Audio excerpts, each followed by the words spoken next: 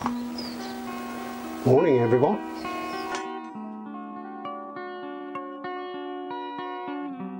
Welcome to Road Rodent Restore. I'm John.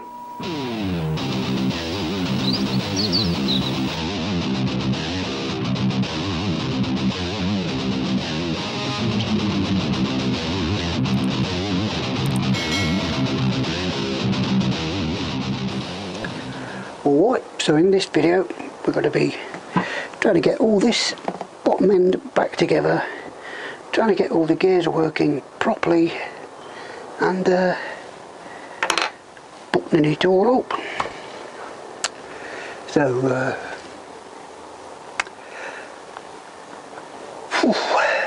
let's get on with it.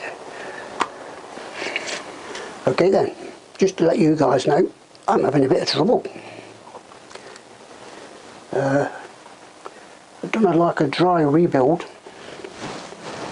so I could check the gears, but the gears wouldn't select at all, so I went back on myself and realised that if you can see down there, but the little wheel thing inside there, I put it on facing this way, which was back to front, so I swapped all that out and then put it all back together again, and all the gears worked perfect.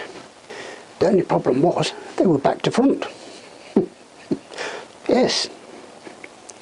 So you had to click up for first gear and then click down for the other 5 gears, which would have been a bit weird. I think it's better if you click down 1 and 5 up.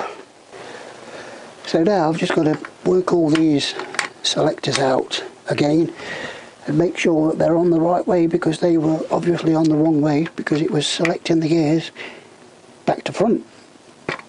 I copied the one in that gearbox. Whoever was riding that bike was clicking 1 up and 5 down. Weird. So anyway, let me work this out and then I'll be back to you. I'll give it another dry build and I'll take it all apart again.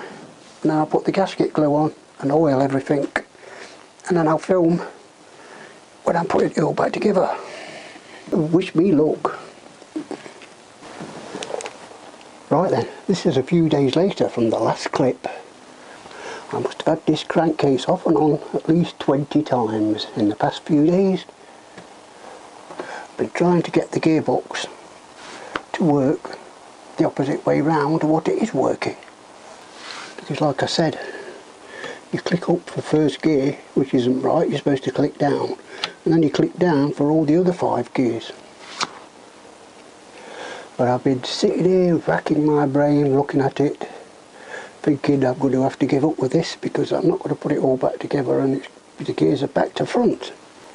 And then I suddenly started looking at the manual. The penny dropped. See the gear shifter.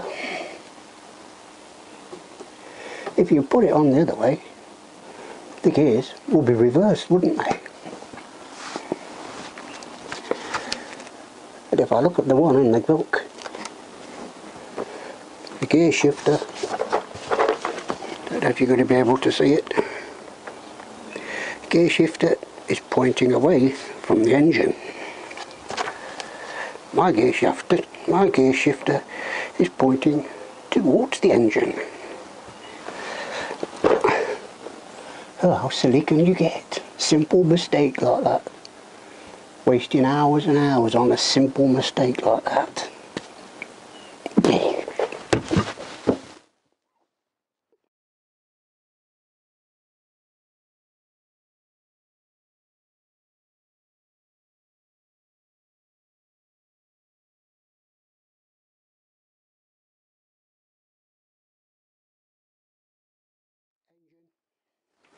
Okay then, so first thing we're going to do is get the chains on to the main crank.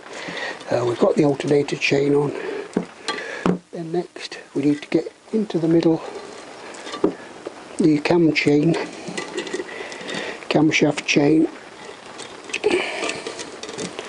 and then we need to get the oil pump chain onto its main cog.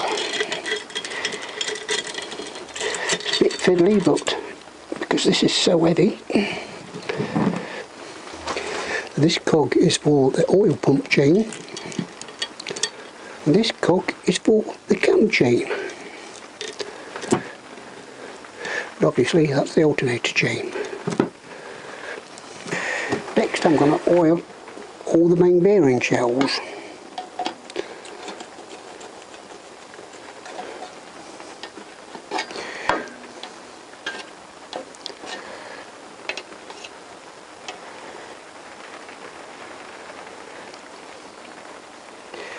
Like so.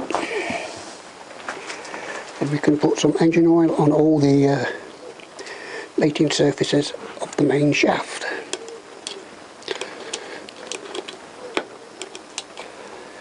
Like so. And if you bring the con rods to the top like so, you can see a little notch. So if you think these have dried up, you can squirt a little oil in there too. Just to make sure. Right then, so now we should be able to lift the main crank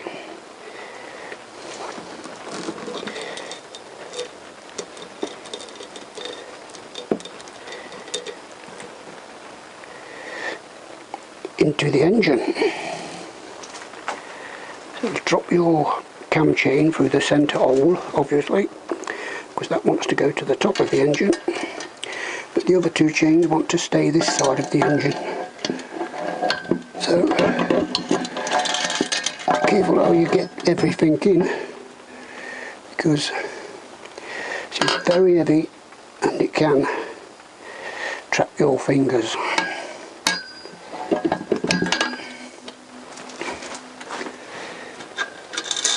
Just make sure these chains are free, and that one is going through the centre. Bring you in a bit closer. And we're not quite located yet, so let's try and get it located into the shells.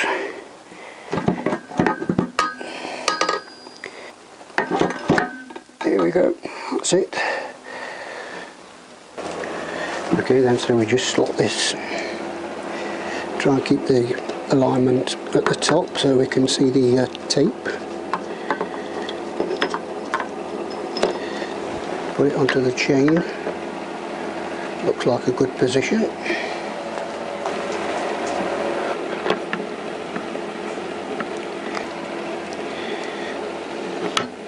Is that right? You just put in a piece of wire in the hole with the oil weight, and then looking at the line up mark, yes, I would say that's definitely lined up, so we can continue on the forward movement, and hopefully we can give it a bash and it'll go into place. There we go. Then don't forget to remove your masking tape.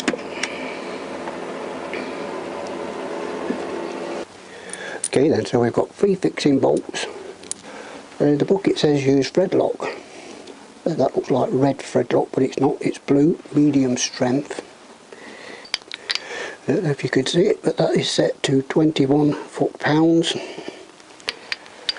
So these 3 bolts are torqued to 21 foot-pounds. That's that one, that's that one, and that's that one. Okay, let's put our spanner on the shaft and make sure everything's turning nice and freely.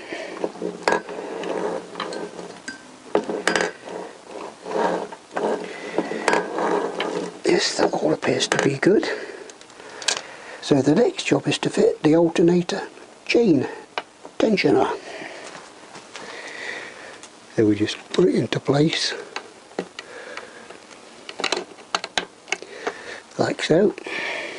That is 3 10mm bolts, and they all need a drop of thread lock on. So there's one,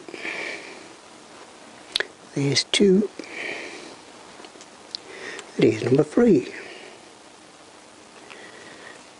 And these 3 bolts should be 9 foot-pounds. That's 1, 2, and that's free. Okay, so now we should be able to pull our little split pin out.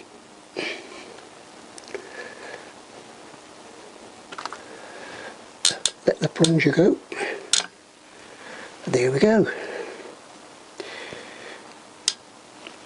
Should be all set. Right then, so as you probably noticed there, I just briefly put the alternator into this engine. That is because I am making a separate video on how I fitted my alternator to the CBR1000F engine. So I've done loads of research on looking for videos on the CBR1000F engine, and I can't find anywhere where someone is fitting the alternator. So I'm going to make a separate video of fitting the alternator, because I do believe it will get thousands of hits in the future. So if you're fitting an alternator, or you're thinking about fitting an alternator to the CBR, in a few days I will leave a link at the bottom of this video to the video that I am making of how I fitted my alternator. So hope you enjoyed the video. Please like, share, comment, subscribe, and I'll see you on the next one.